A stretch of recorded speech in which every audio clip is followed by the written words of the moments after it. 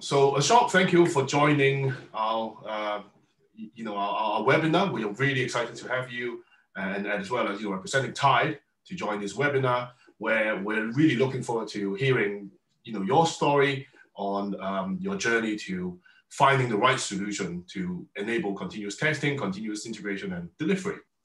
Thanks, Julius. Thanks for having me for this webinar. I'm really excited to be here.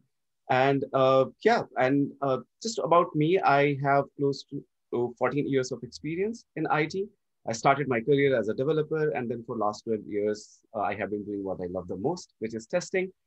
In my current role, I'm working with Tide as a senior QA engineer, and my primary area of focus is driving the test automation strategy within Tide. And I've been Tide with over 1 year now.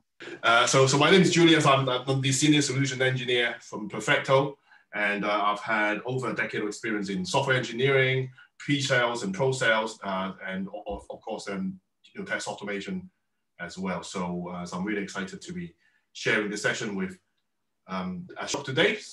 So maybe tell us a little bit about the vision of Tide, how and also what are the key products or the key vision for the key target audience for Tide, perhaps. So many of the audience, they may not know about us. So just for them or for you who are present in this webinar as attendees, we are leading digital bank business banking platform. That essentially means we are not actually banks, but we are a platform which help the members, which I'll just tell about who our members are, to do what they love the most, to do their business, right? So pretty much our platform provides a banking solution for all the small and medium scale entrepreneurs so that they can save their time and money on their banking and admin. So pretty much that is our mission. So as I just explained, that our members are pretty much from the small and medium scale businesses, and how we are helping them. So as you know, getting even just an account opened with a high street bank can be a time consuming task. But the same you can do with us, open a business account within minutes, right? At the same time, we provide you the very safe solution to have fast domestic and international payment. We provide you with the services of invoicing. You could do your expense management with your team members. We also provide the team card so that if there are, your business has employees, you can pretty much provide them the team cards and you can manage their expenses. At the same time, recently, we have also introduced credit lines where we can support you when you need in terms of like small loans here and there to help grow your business. And the latest feature of this being automated invoice matching, where if you spend some money out of that, where you feel that it's a business transaction, so pretty much you can attach that transaction, or you can automatically attach that transaction to one of those invoices. Right. In addition to that, there are many more features, but I will not bore you with that, and we will go to the exciting stuff later. Yeah, we will definitely see some examples of how anyone could open a business banking account in minutes, and the way the application flows, and is definitely cutting edge as well, the technology that is being used. So in terms of Perfecto, we are under the Perforce umbrella. So Perforce provides products, I think about 14 brands over covering the full software development lifecycle. So providing solutions for true DevOps. Perfecto falls into the automation category in providing a cloud device platform for automation and for scaling very easily. So, so there are a number of key lessons that we're really excited to hear from Ashok today. And the first, obviously, is to understand how Tide, why Tide had the need to look for extending or to begin with automation. First of all, I mean, obviously, they went through the journey of looking at the various ways to do automation, and then into looking to extend the coverage for both web and mobile automation. And then we will look at how they had the ability, or they went from going from many hours of mundane manual testing to automating majority of the regression, as well as test packs, and into shrinking everything into minutes, and be able to have fast feedback and make instant decisions. And then We will also look at how, what are the challenges, what were the challenges they faced, and whether there are still challenges that they're facing, and how they overcome those challenges, as well as what is the future, what does the future look like for Thai. So perhaps a short, if you can maybe just let our audience know, or show our audience what was the previous day, how you did testing previously. And for example, this opening account. So this will pretty much tell you how we did the testing before, because this video is pretty much from our testing, the manual element of it. At the same time, it will show you how some of our features work and why the automation were needed for them. So if we can just start the video. So this is the landing screen where you would pretty much open your mobile and you will start entering the information like your phone number, your email ID, addresses, at the same time, information about your business, right? So these are pretty standard UI features that you will provide the information. Things get interesting when we talk about the automatic account approval. So for that, what you need to do is to pretty much scan your driving license or the passport or a government ID, right? Also, you have to provide you have to click a selfie in order to do that, which you will see as the video progresses. So right here, you will provide a driving license, right? And then you would be taking a selfie. Very soon you will see one of my colleagues doing that while she was performing the testing operation, right? So as soon as you do that, so we have APIs which takes care from the background where they will validate your selfie, they will validate the ID information that you have provided. And if everything matches perfectly, immediately you will be able to open the account. And this is how, as you could see here, while we were in call, pretty much the person has opened their account and they would be able to move forward. So literally it took like less than 5 minutes in order to open the account, right? Yeah, and that process also goes with receiving an SMS and then activating that and then requiring the backend for the authentication before the registration is complete. So I think that's, I think the bit about the ID documents, so there was a range of documents that you can scan, passports, driver's license, and so on. And because of the range of different types of documents that you have to scan and then the selfie capture, it was, up to the stage where you decided to look for automation, it had to be done manually, right? And it was quite painful, I would imagine. That's definitely right. And this was one of our key challenges as well. So one of this other interesting journey is the activation of card. So if you just pause that video, Julius, or just go back a little, I want to point out on something on this video.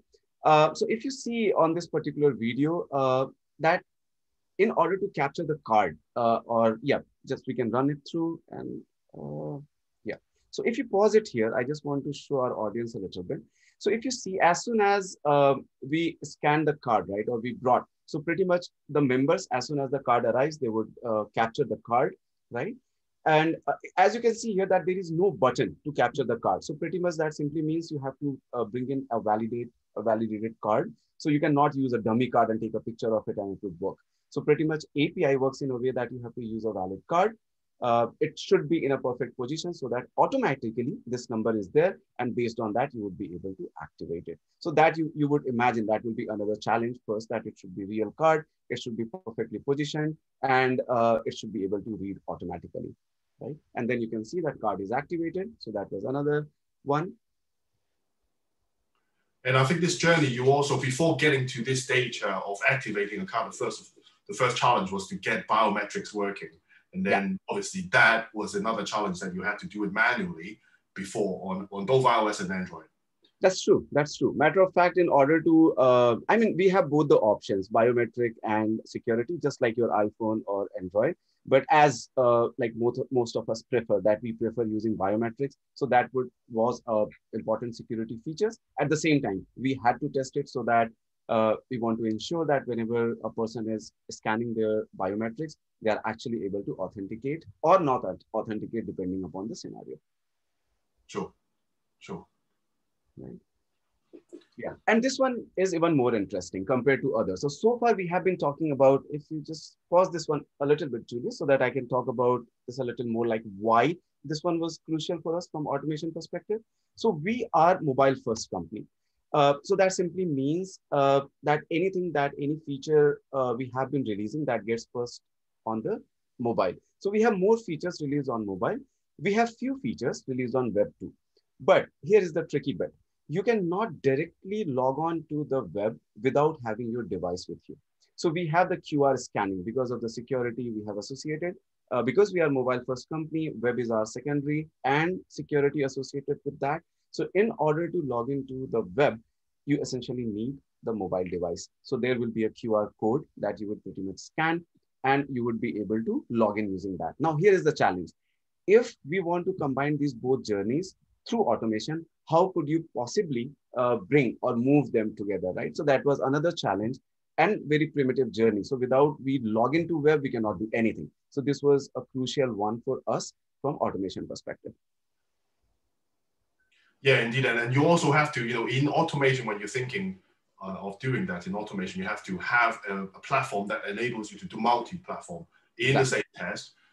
Sometimes even more than one platform, right? So in this case, it's two.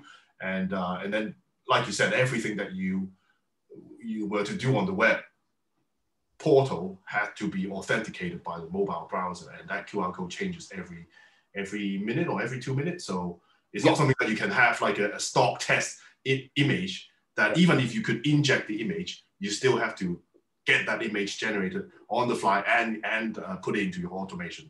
Yeah, definitely. So far, if we talk about the usual automation scenarios, we would see that we log on a browser on the mobile itself. So we essentially, that's not a cross-platform. Here we are talking about having a desktop talking to a mobile handheld device, and that too with a mechanism that pretty much changes like every 2 minutes, right? So there is no static test data in it. So pretty much we have to think about a strategy, or we had to think about a strategy, which will pretty much be a runtime.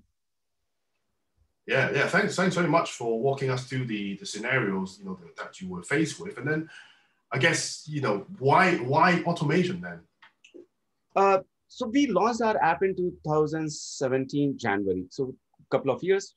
Predominantly, we did manual testing. We being startup that time.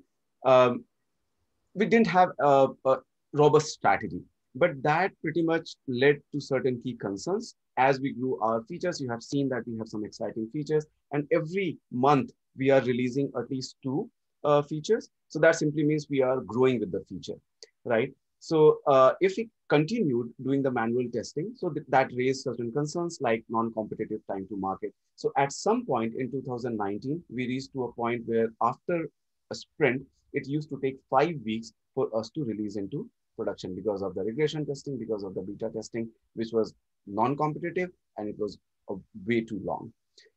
At the same time, even after that, the releases were at risk. So if you have the longer testing window, what if you find a blocker defect on the last day of testing? That simply means you cannot go with the release. Also, we found ourselves that our product quality was decreasing, and that was reflective of the production defect that members were reporting after we release our product. Hotfix, as you know, as soon as we get a production defect, we would like to resolve it ASAP. But at the same time, there is a risk of some existing functionality broken. And because of the long regression cycle, the hotfix itself was like a release, which would take like 1 to 2 weeks in order to just patch a production problem.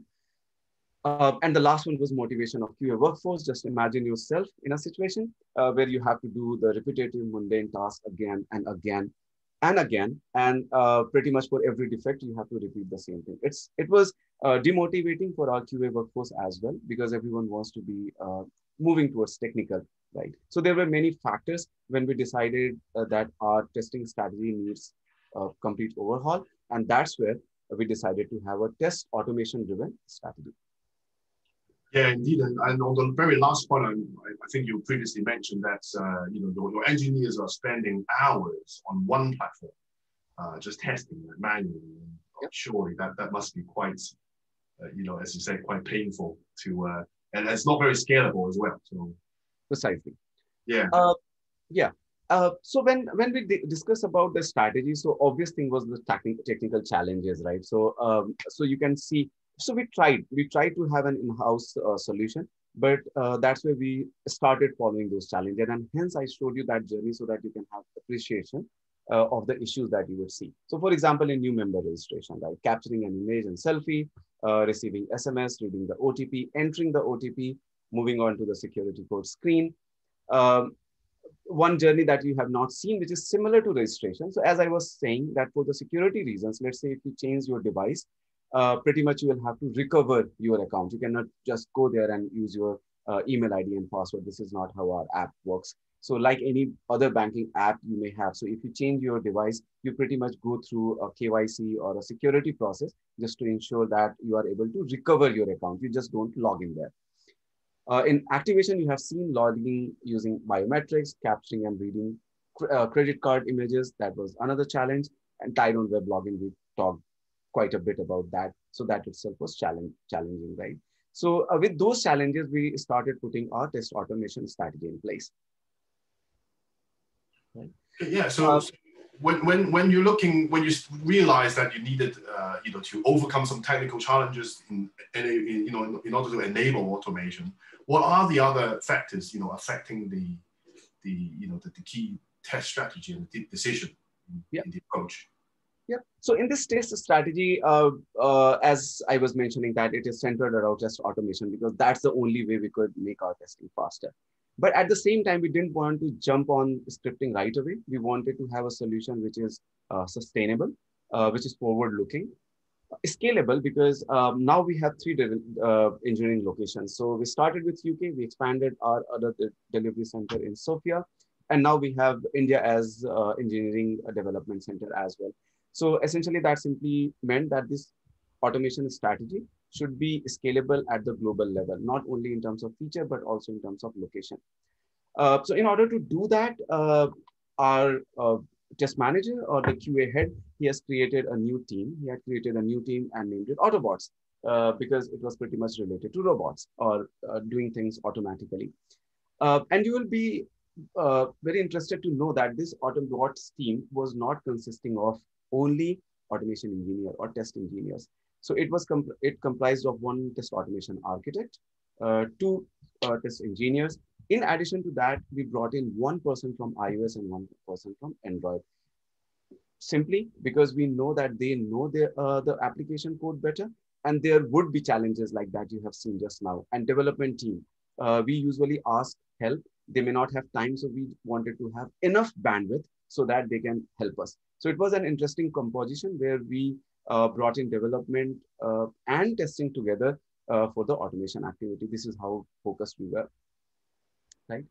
And the team I do have one question here. So I presume all of the members of the Autobots team have the same virtual background. Yes, they have. Yeah, sorry. Keep carry on. Sorry. No worries. And as just you brought it the point, so it's pretty much, it looks like an Autobots headquarters, right?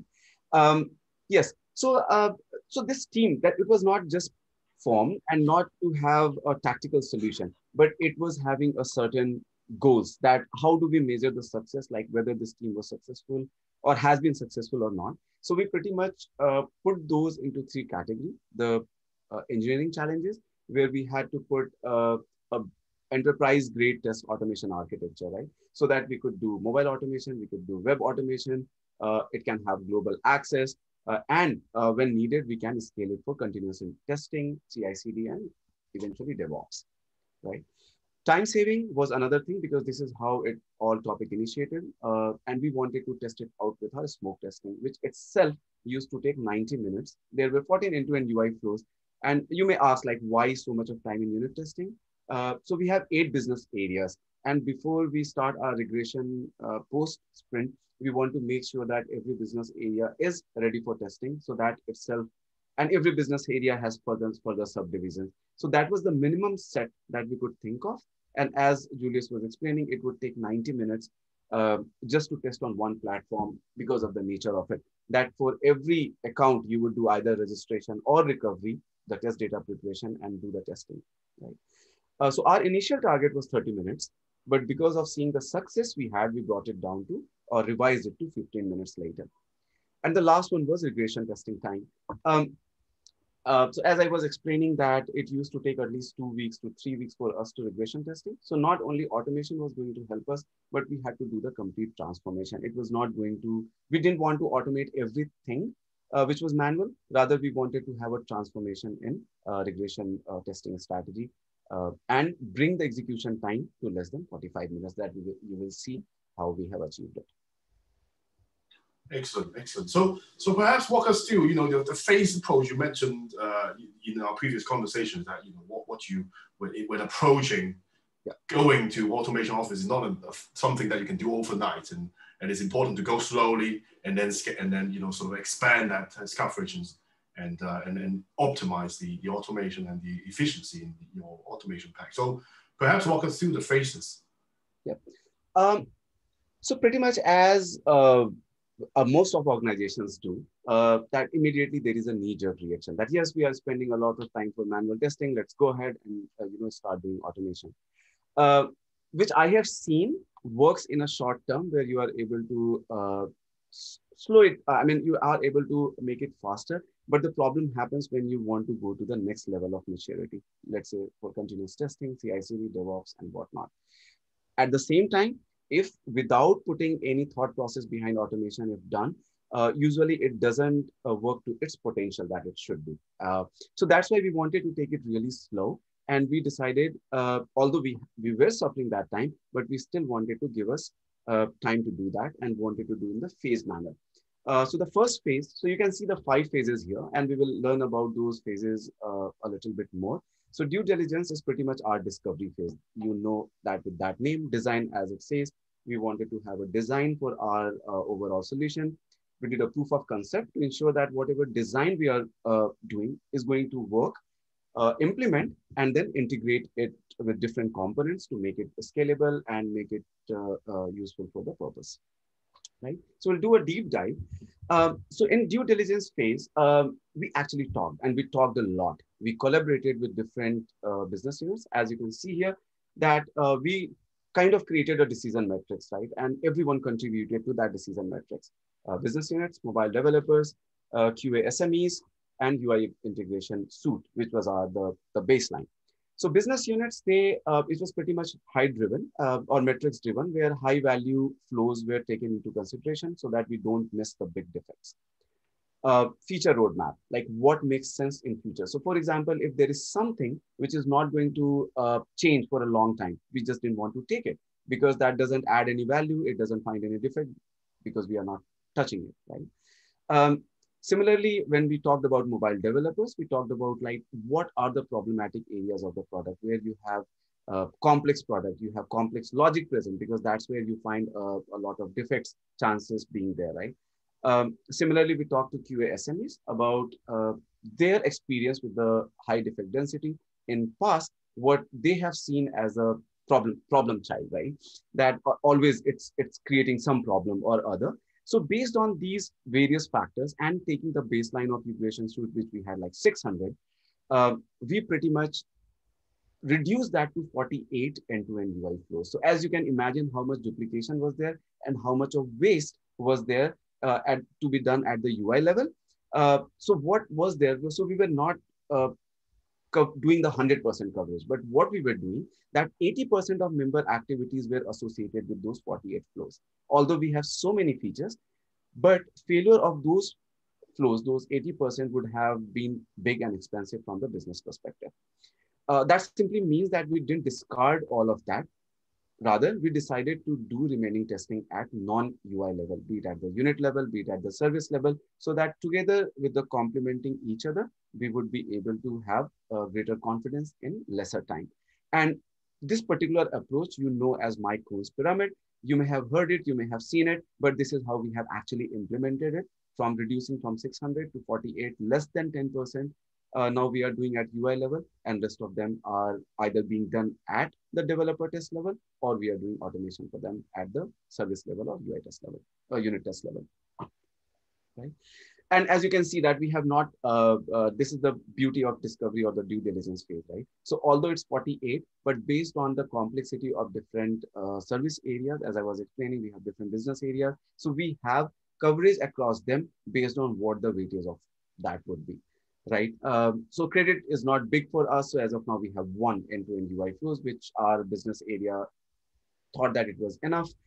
Similarly, there are access and marketing, payment services, business services. So we have done the distribution. So in that way, what we have created, that whatever we were going to automate, now business knew what we were going to automate, developers knew what we were going to automate. That simply gave them a confidence that whenever that automation would be ready, it will be fit for purpose, right? So we got into that conversation earlier so that they have more confidence. And all of us have done automation in past, and you may have heard this before. Yeah, automation is fine, but how about we do still manual testing? Just because they don't have enough confidence in automation.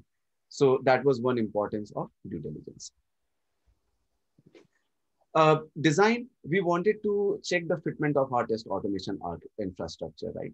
So we wanted to see how overall test automation fits into the software development ecosystem. I have seen in my past experience that we develop wonderful test automation, right? Pretty much we create a diamond. But when it comes to the next level of maturity, as an integration with the developer ecosystem for the CI/CD or DevOps, pretty much what they needed was a brick and not a diamond. And just because we thought it was good enough, but it's not fit for purpose, right? Fit for the scaling. So it was important for us to understand, do we really need a diamond or do we really need a brick? So this is what designing helped us. Also, it told us like what our key characteristic for automation infrastructure would be. So this is what I talked about, the fifth phase, the integration phase, right? So we knew beforehand what we wanted to do integration, so that there are no surprises, there were no failures at that point of time. So we decided what we wanted to integrate much before we even developed anything, right? The third one was in terms of like, what are the resources we need? What are the technical, say, software we need? Or what are the, for example, what is the execution that we need, right? Similarly, at that point itself, we were able to identify external dependencies. Like, are we dependent on, let's say, external vendors, or are we dependent on some other team? So that we can give them prior information, we can bring them on the board to make us successful, right? And outcome of that was this very simplified diagram of our architecture, as you can see here. So now, even before, although what we have implemented is exactly this, but when we started the design, this is what it was. So pretty much we didn't have to deviate from anything that we did. So if you see here the automation framework, which is present in a repo, our repo is driven by two pipelines, which is Bitrise and Bitbucket. In the Bitrise, we do build for iOS and Android repo, because this is what the development team uses for a CI/CD. So we integrated with that. We want a solution which can integrate with Bitrise. Similarly, web uses Bitbucket pipeline. So we needed a solution which can integrate with both. At the end of it, if you see, we also discovered that we need a device farm. Like, how would you do a mobile testing if you don't have a device farm? So in that way, we were able to identify, what kind of test environment we need. Similarly, you see microservices. You will know why we needed microservices for. But in that way, we were able to design a system which will be scalable in nature, which will have global access, and pretty much it would serve all the purposes that we needed. Now, so a little bit more on device farm. So pretty much what would be the requirement of the device farm, right? That global teams have one access point, and using that, they could access our execution engine, which is very expensive in nature. You don't want to have every engineer to have 10 mobile devices just to test something, right? How about we put them on all the 10 devices on the cloud, and everyone can have access depending upon their need. So with that, and also you have seen that it was not only that the mobile devices, but pretty much we needed Mac access, we needed Windows access. So pretty much we needed this execution engine with those requirements. Now there was two options: either we develop something in-house, or we involve someone like Perfecto to provide that. So by evaluating different combinations, right, we decided to go for third-party provider. And I would just say why that enterprise device farm is a specialty. Like you will see multiple players just selling that service. So just imagine for 48 tests, if we would have created a full-fledged device form, it would have been cost ineffective. On top of that, there would have been maintenance overhead. We have to keep track of new devices being released. We have to update them. We have to remove it. So it was just too much of overhead for few end-to-end UI tests, and that's why we decided to go for a third-party provider.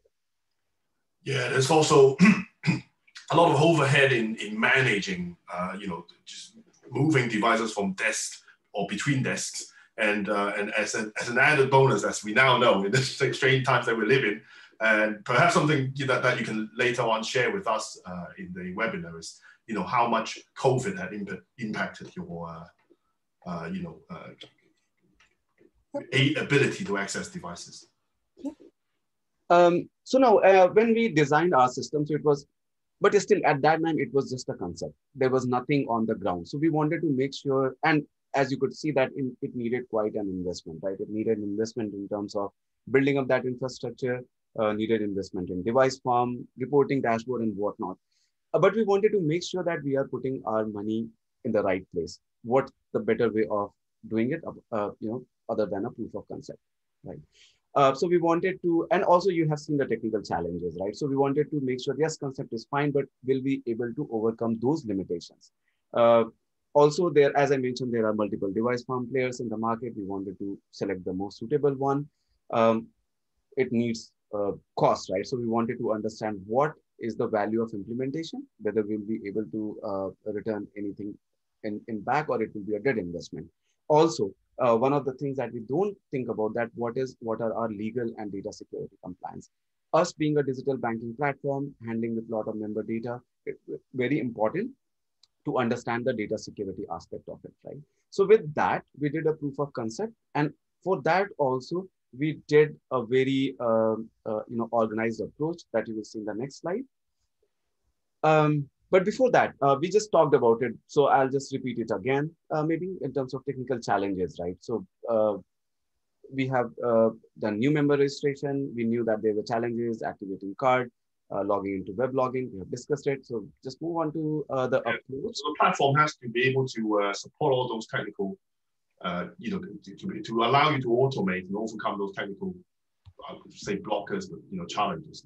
But is it something that you can also share with us? How, when you were looking for a solution, how many platforms or providers have you, or did you evaluate? And then in the end, how many did you shortlist before, choosing one? Yeah. So to be honest, I don't remember how many we initiated the discussion with, right? But what I can tell you, what we remembered, that we knew what we wanted because we had our design in hand. We knew what our technical challenges were. So we pretty much were very clear because of the due diligence and the design. So which I would really, if anyone is looking to implement such a solution, which I highly recommend. It's time consuming, it's exhausting, I must say, but it's worth. So before even we went to proof and concept stage, we pretty much knew what we wanted for, right? So this is what we pretty much laid out in terms of screening questionnaire. Like lab setup, how would you do the lab setup? What there will be? There will be real devices, emulator, will you support Mac? Will you support web? So this kind of questions, right? What will be your technical support when, let's say it's done? Are you just saying that, yes, we don't have any technical support, we will just provide a platform, and after that you are on your own? What is your data security compliance? Because that's very important for us, especially if we are in UK, we have to be GDPR compliance. We have to ensure that everything is secure. At the same time, automation is not only about writing the script, but it is also about providing the value to your stakeholders. So what are the analytics and reporting capability of the platform, right? And at the end, of course, the implementation cost. So with these questionnaires, we went to multiple providers, and believe me, all of them have exciting features or exciting things to provide, right? But it is just that what they provide may not match with all of what we wanted, right? And we were very clear. So based on that, and based on based on their various responses, we engaged with, I think, 4 of them for like a telephonic call or for the presentation with other stakeholders in type. And based on their presentation, based on their knowledge about this particular topic, we selected 2 of them. And then we got engaged into the hands-on workshop. So we didn't want to bring them and tell how login works, right? So we clearly told our like all the participating vendors that these are the scenarios, the four technical challenges that you just saw. That these are things we want, and we don't want anything else. At this point, we don't want CI/CD, we don't want to see DevOps capability and whatnot. We just want you to resolve these four problems, right? So we went into the workshop. It was like a physical workshop, unlike these times where everything is online, where we actually sat with the engineers, worked with them, helped them understand, at the same time took information from them and completed the POC in 2 weeks time. It was a very strict time. Within 2 weeks, if it was we were able to prove it, it's fine. Otherwise, we drop the idea. Because we were so clear about it, both the vendors were able to provide information, or we were able to complete POC with us. And then we evaluated based on the predefined success criteria, how many of those challenges have been resolved and whatnot. So now we had to see based on the cost, based on their support. So based on all of it, we selected Perfecto as a partner for the device farm, and we are doing a webinar together down the line, almost 9 months.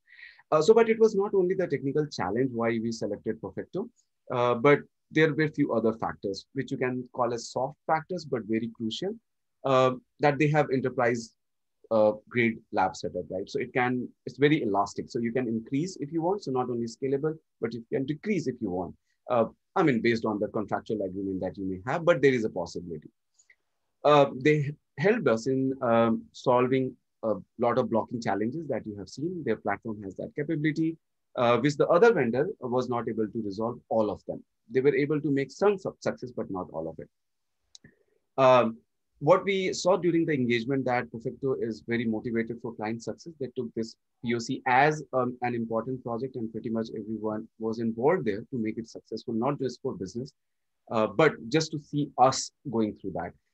At the same time, I won't say Perfecto was able to resolve all of them, all of the challenges that we had. But at the same time, one or two issues that we had, they were very transparent and very clear in communication, which you would expect from your partner, to be honest.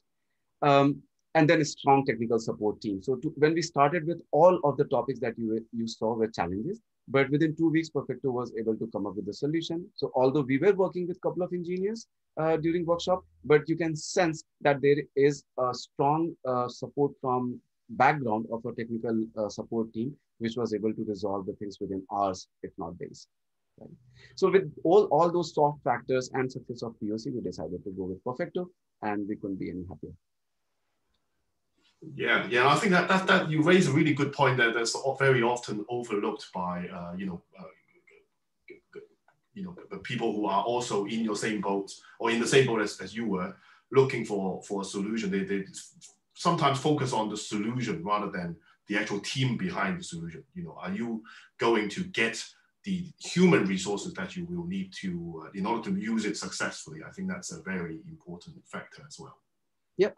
And this transparent communication helped, and the way our team was set up, we knew from the beginning that doesn't matter which partner we select, but there will be some challenges, right? And that's why we had the mobile developers embedded, because they could pretty much tweak the app so that whatever the blocking challenges were there, we can overcome them or provide a very constructive or creative solution. So with the POC was very successful one for us, because we were able to find a very suitable, very capable partner out of this POC. At the same time, with the help of Perfecto platform and mobile developers, we were able to overcome all the blocking challenges that you have seen, and we didn't have anything, and you will see how we were able to overcome all of them, right? And based on this POC success, we knew that our idea is going to work. We decided to go ahead and invest into it. Right? So based on, also we decided to go for a cloud-based solution. And why? I don't have to spell out all of it, but pretty much you could see that we are going for Bitrise, Bitbucket, cloud-based. With Perfecto coming into picture, we didn't have to go for like in-house solution, which is again cloud-based. So that simply means that overall, we could be 100% cloud-based solution, which I take a very pride in saying that none of our components reside on anyone's machine, and pretty much any of that component can be accessed from anywhere in the world. Like now, I'm just accessing it from my home. Similarly, someone from my team working in India can do that. And if I decide to, just work from Miami, let's say, I can do that and there will not be any problem, right? So that simply tells us about global collaboration. We can automate from anywhere. It talks about shared access, right? Easy integration, as I mentioned, that our other solutions are also cloud-based. So, and all these cloud-based solutions have these integration points. So if everything was on cloud, it was just easy to integrate, right? It would be, always on. Yeah. In addition to that, we also decided on certain tech stack, and there is a reason why. I'll just briefly go through them. Test automation framework, we decided to go for Quantum. Quantum is an open source framework based on Qmetry. A lot of you may know that. And Perfecto provides this solution and they own it. The beauty of Quantum is that because we decided to go with Perfecto, so it comes with inbuilt integration. And also it has various capabilities for test reporting, for parallel executions and whatnot. And it just helped us in doing fast onboarding with Perfecto. And yeah, so that's why we decided to for that framework. For tool, although Quantum supports a lot of automation tools, but we decided to go for APM because our app is on iOS and Android both. So we decided to go for it so that we could use the same code base for both of them. So if we would have gone for, let's say, uh, Espresso, or let's say for X2, I guess we would be very platform specific, right? Java, we want our backend is developed on Java, so it made sense for us to go for Java as opposed to any other programming language. And why it helped? Because whatever the solution that our backend engineers have developed, we could just use it for our test automation. Bitbucket we selected as a version control repository because it's for easy collaboration. It has built-in continuous tool, and it is the developer's choice as well for the version controlling. And the last one is related to Sonar Cloud. As you would all know, Sonar Cloud is used for static code analysis. And using that, we were able to maintain a very high quality of our code. Right? Our framework is very, why we call it enterprise grade, because as you could see, it's very modular in nature, right? So we created a base of building blocks where we have custom exception, we have listeners, utilities, we have models, personas, microservices at the building block level. So using that, we can pretty much automate mobile.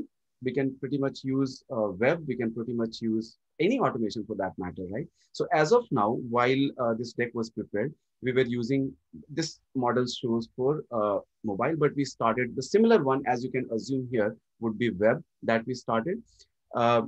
Using the same base of utilities. Similarly, we can do for backend. And in future, if there are, let's say, other platform that we need to test, we can just scale it because of the model of it. Yeah. And one important thing that you may have seen is pretty much related to submodules. It's a exciting component where we pretty much can do testing independent of the build. So using the submodules, we can anytime on demand, we can bring in the app into our framework and build the application in our pipeline and execute them. So we are not dependent on the developers. Right? So with that, we completed our smoke test execution. So although it took some time for us to build all the framework setup, smoke test execution, so 14 of them, we were able to do that in 2 months. The best practices that we followed were pair programming. We did a static code analysis with Sonar Cloud, and we had consistent pull merge requests. So it needed approvals. It needed, so that you could produce the report, and we continuously tested. So whatever was integrated, immediately an automatic execution happened, which ensured that everything is working fine. Yeah. And this is the next phase where we integrated different solutions. So as I mentioned that we identified during our design, what are those components? And as you can see, as we started our journey, we started doing integration of those components. So Perfecto was the first, then we included microservices, Bitbucket pipeline, Bitrise pipeline. With those pipelines set up, we started doing continuous smoke testing. Like every night we would do that. Then we had Sonar Cloud integration for static code analysis. We started putting custom exceptions, custom reporting, and now we have started with the continuous regression testing. Like every night we do regression testing on our development release branches. So maybe it's time to see in action. Yes. So this is the Bitrise pipeline that I talked about. So if you see, the last one is the specialized app where we pretty much developers had provided us a custom app where it has certain testing capability. And why we did that? So that by mistake also we don't promote it to production. Our testing app should not go to production. So for that matter, we created our own app within Bitrise.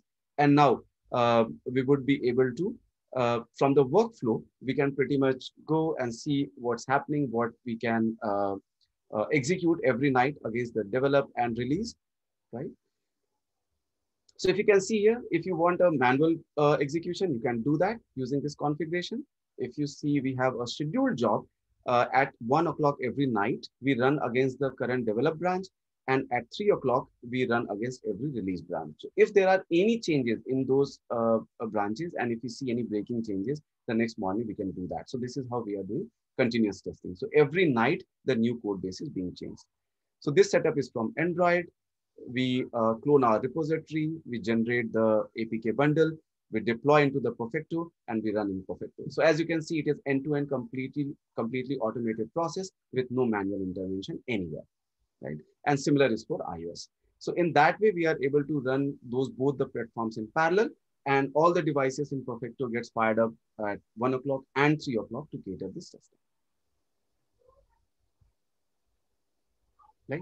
And this is an example, like as soon as the build is done, as you can see at the top, as the test increases, we increase the devices. So you can see a combination of mobile, Android, and in a little bit, you will see that web is also firing up. Just have a look. Yes, so now it's 20. So we have, 9 mobile devices, 9 Android devices, 9 iOS devices we have configured.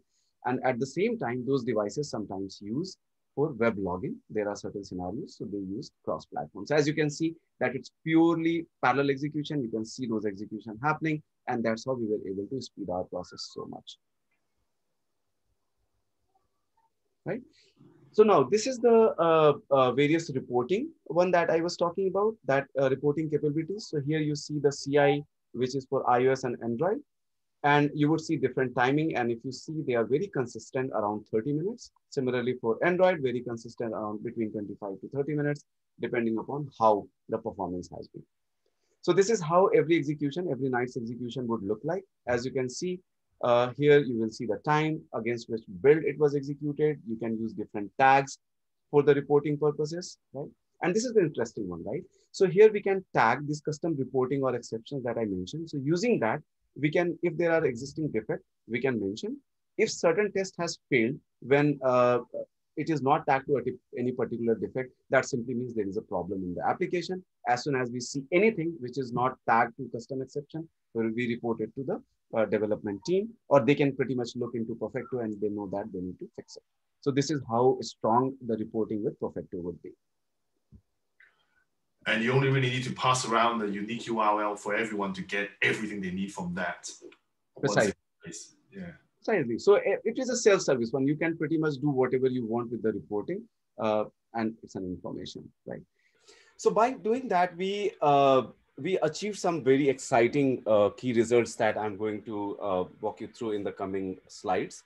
So to start with, the first one was the goal itself is to reduce the smoke test time. So just to remind that our goal was to bring it down from 90 minutes, approximately 90 minutes to 30 minutes before, and by seeing the results, we further reduced it to 15 minutes. So as you can see here that before, which is as of March 11th, if we had to do a smoke testing within 30 minutes, we needed 3 testers and they would take around 28 minutes to complete it. That is 84 minutes in total.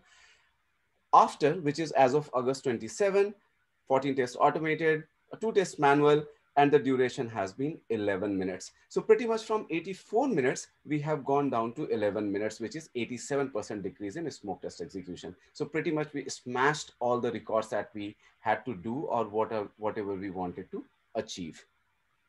Okay, so moving on. So as I was explaining that in terms of regression tests, we didn't automate all 600 as is. So pretty much we did a transformation. We optimize our regression testing itself. So that simply means we don't have a baseline like manual baseline, but what we can do is approximation.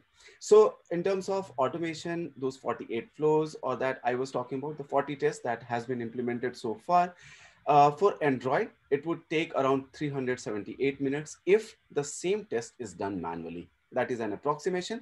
Similarly, if we want to run the same test in iOS, that would take around 360 minutes. But with automation that you are seeing right now, it is for iOS, it takes 37 minutes. For Android, the same time is 28 minutes or 29 minutes. So that simply means for in case of Android, we are saving 92%. And in case of Android, we are saving 89% if we had to do the same test manually. But because it is optimized, so we never had to do it manually, and every time we do it through automation. Right? Now, continuous testing is something I talked about. So every night when we do the execution on develop branch, release branch, that simply means that next day we have a feedback available on the latest code base, be it develop, be it the release branch. So that simply means what it was taking earlier for the complete sprint to happen and then provide a feedback on existing functionality. Now we can provide feedback on a nightly basis to our developers. And that simply means our developers, if any breaking changes they have introduced, they would know it right away instead of knowing it very later in the phase. So this is how we have shifted our defect detection left in the software development cycle. And as we know, as much we can shift our defect detection to left, easier and cheaper it is to fix. Right? So now the very interesting question always asked is, what is the cost saving? So we have taken a very simplified calculation based on just the continuous testing we are doing and based on the percentage I showed you on the regression test. So manual execution time for 48 tests, if it is both for iOS and Android, it would have been 1.5 days if one person was executing. So considering that we are doing these execution on 2 branches, which is develop and release, so every night we would need 3% to do what we are doing today. So that simply means we are saving 3% per person effort per night. And even if we just take not the everyday execution, but even if we take just the working days, so that brings us to 720% days per year. And by taking a daily rate of £200 per day for a QA analyst in London, that calculates to 144. And this is very conservative, just taking the bare minimum. We are not even considering the ad hoc testing that we do. We are not taking into consideration the daytime testing that we do. So it is the minimum saving that we are getting per year. Amazing. Right. So I mentioned that Sonar Cloud we have integrated as our ecosystem. What the benefit has been, if you can see that we have 19,000 lines of code, and out of that 19,000 lines of code, we don't have any bug, we don't have any vulnerability, we don't have any security problem. So this is how we ensure that our code quality is very high. We are making sure that there is no vulnerability for any attack on our testing assets.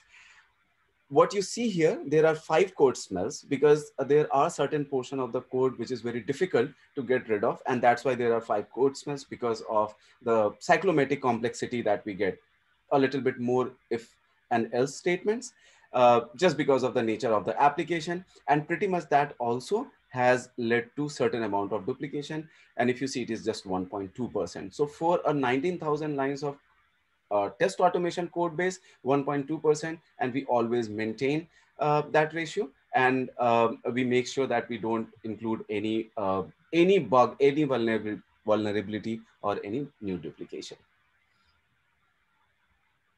Okay. Now, these are some stats which will reflect on how this overall impact has been, or overall effort has impacted a few important aspects, right? So one of the things that I talked about, the deteriorating production quality. So in the beginning of this year, we used to get like 10 to 15 production defect. So if you leave the outlier, which I'll just let you know in a minute, now we are ranging in, let's say, 3 to 5 defects. So if we ignore May and June timeframe, and if we build a trend line, it would look like that we have been reducing continuously from 15 to 10 defects to, let's say, 3 to 5 defects on the platform. Now, as in UK, because of the coronavirus impact, there was a bounce back loan scheme, which was introduced by the government, and that's where we had to accelerate our release. And the priority at that time for the business was to put the feature into production. So that's why a lot of quality slippage was present, which has resulted into these production defects, and hence these are the outliers. Okay. Similar outliers you will see when we talk about time to market as well, but just ignoring that, if you see in the beginning of year, that was our release 2.47. We were trending around 18 to 25 days time to market, like when the sprint ends to the general availability. Now, eventually, we have been able to bring it down to around, let's say, 14, 15, yeah, 14 days. So that means we are able to release our product 5 to 7 days sooner because of the introduction of the automation. So what we have not been able to do, and which is out of our control, is like preview or the beta members. So this is why you are not able to see that steep change. But if we talk about in general, regression effort itself, so what the regression testing that we were doing earlier in 2 weeks time frame, now we are able to bring it down to 2 to 2.5 days. And that's why we are able to release the product into market sooner. Yeah. And this is what I was just talking about, 16 fewer percent days. So because of the saving on per platform of close to 8 days per platform. So this is how we are able to save 16 percent days per 16% days in total per sprint in the regression testing itself. Which, by the way, was not calculated during that calculation. So that you can imagine that our saving is much more than 144,000. Okay, so the most exciting one, the biggest challenge for us was the COVID-19 impact, and this has been the biggest success as well. And the reason I have provided you the screenshot, because as I was showing you the timeline, that February end was the time when we completed our framework implementation. And immediately after that, 18 March was the date when our office announced to close it formally in London. So you can see from the screenshot that we have merges present in our code base on 18th March, on 19th March, on 20th, 23rd March by all the team members. So what does that show? That we had zero impact on the project delivery. So, and the testimony of the same is that we were able to complete our project within the specified time frame with a better result. So I would just say, although we didn't plan for COVID-19 pandemic, but the way our strategy has been, if it would have been any different strategy, I would not know what the impact would have been. But because of this strategy, we didn't have any impact on the project delivery, although we were in middle of it when the pandemic hit us. The additional advantage of that was remote onboarding of India associates. So during that time, we were scaling up in India as well. So that time, as you know, we all were in the shortage of hardwares. So few of the associates were onboarded using Mac machine, which is important to have if you want to automate on a real iOS device. But because of all this, because of all our infrastructure being on cloud, because of Perfecto integration with us, we were able to onboard people even with a Windows machine. So pretty much they were able to use Windows to automate iOS devices, which were present on the Perfecto lab. So in that way, we have made our overall automation architecture platform independent. We have made our overall architecture location independent, which has helped us a lot during this pandemic, and we were able to deliver this project to a great success. So now, in terms of the challenges that we face, the test device coverage. So for example, what as a mobile company, it's important to know our member base. So how would you do that? So in that, data team helped us and also Perfecto provides a very useful report where they provide the market trend. So pretty much using that, we were able to decide what are the current user base and what is going to be the future trend. So based on that, we were able to decide what test or how, like what 20 devices we need to take pretty much, right? The second challenge was related to tied internal systems. Like you cannot just access the database without accessing a VPN, and implementing a VPN in cloud was a challenge. So that's where you see the microservices coming into picture, where we have created public facing APIs with the help of our backend team. And now we can just use it, and they are very specific in nature. They don't go to production, and they are not reflective of our internal system. So it's very secure in nature. Parallel execution. As you would know that there is always a tendency of parallel execution is the data conflict. This is what again microservice helped us, where different tests would talk to each other with the means of microservice, and this is how they would know what test to use and what not to. Triaging and reporting, we have very powerful reporting that is provided by Perfecto, so that challenge was resolved. And last was the test data setup. As I was explaining that it takes a lot of time for us to do registration, recovery. So with the help of development team, we were able to do the custom app. So this is why we have a separate app. So with that team, we don't have to go through all 50 steps to do a registration or recovery. Rather, it's all in background. And with one additional screen, I would be able to just do the test data setup. So compared to 5 minutes that used to take for data setup, now it takes like 20 seconds. Right? And technology challenges we just discussed, biometrics, image captures. So with combination of Perfecto platform and capability from developers, we were able to resolve them. Yeah, it probably one of the key challenges was the, first of all, the platform has to be able to support those features on both iOS and Android. Yeah. Now it comes like how it is going to help us for the long-term objective. So our long-term objective or the engineering goal is to have zero member-facing defects.